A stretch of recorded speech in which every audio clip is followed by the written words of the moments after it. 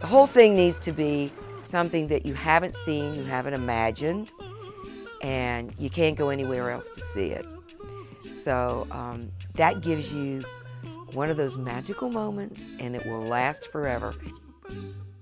It's all about showing off with a hood over your head and saying anything you want, and nobody knows who it is, and you can't even believe how much fun you're having. She's a creative genius. She can sculpt, she can paint, she can make clothes, she can build all these amazing puppets, but she's just too scattered. She does have, I don't think she's ever been diagnosed, but I'm pretty sure she's got attention deficit. Excuse me, my pocket's ringing. Oh, hell. You're making the puppet's hands black. Jeffrey will tell you, oh, my mom's a genius. But man, I've been trying to get her to sell these buildings and get out of this business. My mom's a genius, but man, she's working too hard. I don't want to see her doing this the rest of her life.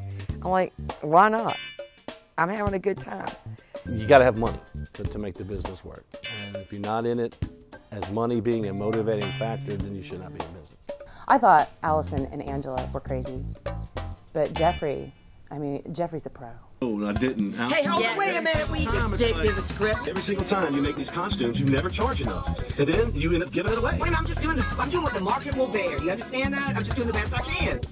Yeah, it's not about your childhood, Mom. You've got to get over this worthiness issue, but it trickles down. It was insulting. You thought it was insulting, and it was just a It wasn't. You said, you don't understand your tone. You don't know how you sound. I just find it very difficult, really difficult sometimes to deal with a family business, dealing with my mom. Everybody has had meetings, and Allison's too busy, and we've had conferences, and we've had discussions and rewrites, and she comes in and then chops us down at the knees, and she hasn't even been part of the process. And both of my children do that. I've seen the brother and sister go at it pretty harsh. They always had this sort of they're fighting backstage, and then the stage goes like this, okay? I've had to take vacations from working with Angela, primarily because of Allison and her. It's more like frustrated than bitchy. Allison. She is. She's lazy. She's really lazy.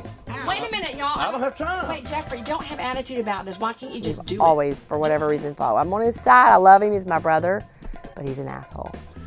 Yeah, okay. Will you please get Jeff and the Cajun guy? This stress, stress, stress, stress, stress. It would be great if they could both work together on it. That would be incredible, but that's not going to happen. No.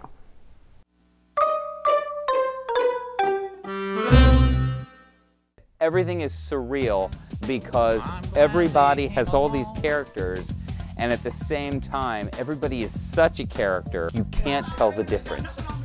I love puppets. If you say that in Savannah, Georgia, someone will say, well, you need to go and see Angela Beasley.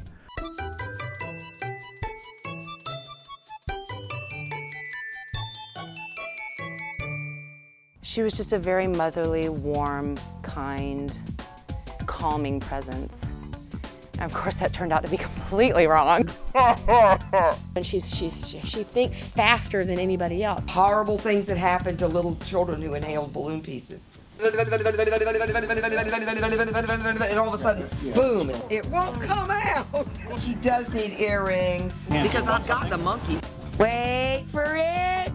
I mean, it's colorful, emotional sometimes. You're talking to me like I'm stupid. Fun. Big wave. Very unique. There is more that happens here than jobs. There's more that happens here than crafts or creation. There's something magic here.